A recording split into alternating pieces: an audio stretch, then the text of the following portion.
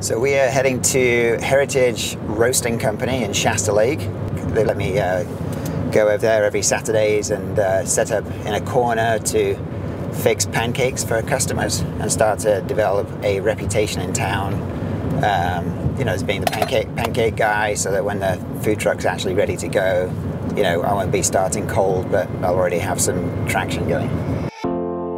So I'm building a food truck where the inside of the business is about restoring the people who are the team that's working with me, and then the outside of the business is about really loving the customers that come to us very well.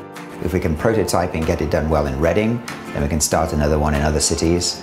You know, so the second one in Los Angeles, the third one in Houston, fourth one in Portland, and expand beyond there, where it's all about transforming the team that's working with us and building community and extending hospitality in the cities. So the Vida truck is actually, it's a truck and trailer combo. The trailer is the commercial kitchen, and the truck is geared towards hospitality and you know, creating events that are fun and innocent and, you know, about games and welcoming. And we're about 90% done, so the kitchen just needs to get finished up and then we can launch it and rock and roll. Chris is just an amazing part of the team. And that's really because, you know, he has so much courage and faith.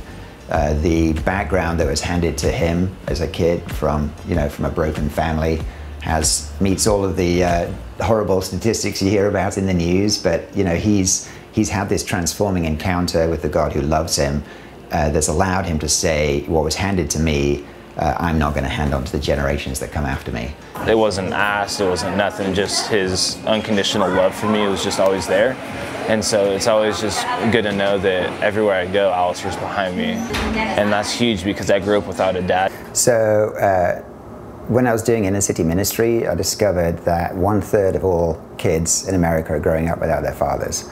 And the ramifications of that, splashed all over the headlines. You know, you'd hear about homeless youth, incarceration rates, drug abuse, teenage pregnancy, emotional problems, and the majority of those have their roots in fatherlessness.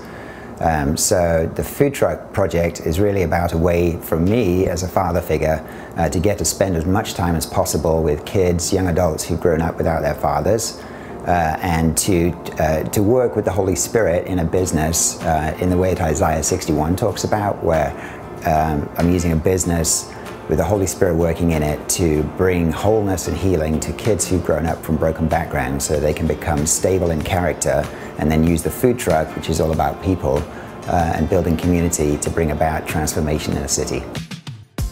The long-term goal is that Chris and people like Chris, you know, would that experience so much transformation themselves that they would say, I want to do this for, you know, other kids who grew up like I did. And so then we'll be able to start the second Vida truck, the third Vida truck, the fourth, the fifth, the 10th, the 12th, the 20th, and, you know, have a Vida truck in every city in the United States. So it's really using pancakes, which is the food of the Vida truck, as a way to address the cancer of fatherlessness in our cities.